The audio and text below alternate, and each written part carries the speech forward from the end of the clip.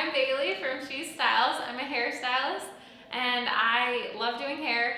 I specialize in bridal hair and makeup and I love doing everything hair. It's definitely my passion. Cutting, coloring, extensions, all of it's just awesome. And I'm Kaylee. I'm the owner of Kay's Wig Shop in Ogden, Utah. We help anybody who is in the need for a wig or topper. We decided to team up to work and give back to our community. Here in Ogden, I felt like it was important that we educate hairstylists on how to donate hair, and there's a lot of children that could use your donations.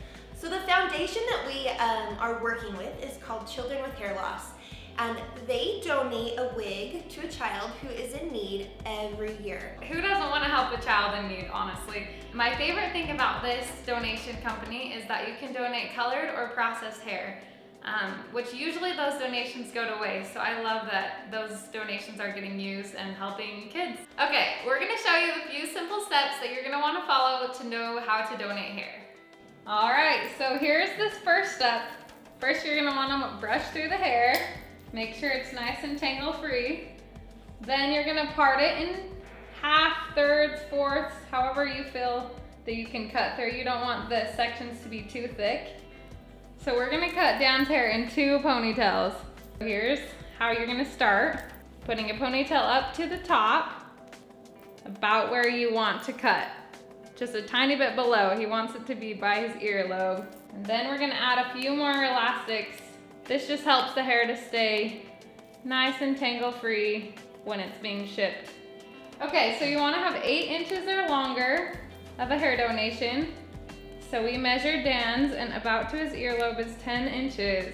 You want to have clean, dry hair, and we're rubber banding all the way to the ends. We're gonna do the same thing on the other side. So all hair is good as long as it's not super damaged hair. So gray hair, colored hair, processed hair, we'll take it all as long as you think that it's in good condition. Are you ready?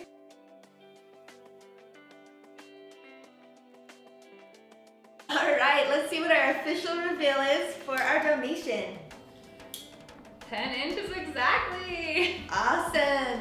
So we're gonna show you the easy step process of how to get this to children with hair loss so that we can make sure this actually gets into a wig for a child. Alright, so what you're going to need is an envelope, some stamps, and obviously your hair.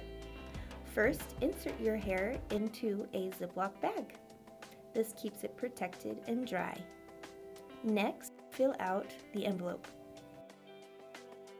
This is the correct address. Once you've filled out the address, place the correct postage or 3 stamps for each hair donation. Then you'll insert your hair into your envelope and get your donation form from childrenwithhairloss.us.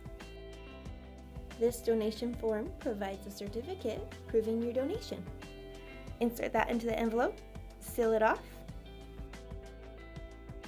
and voila! All right, we just want to thank you from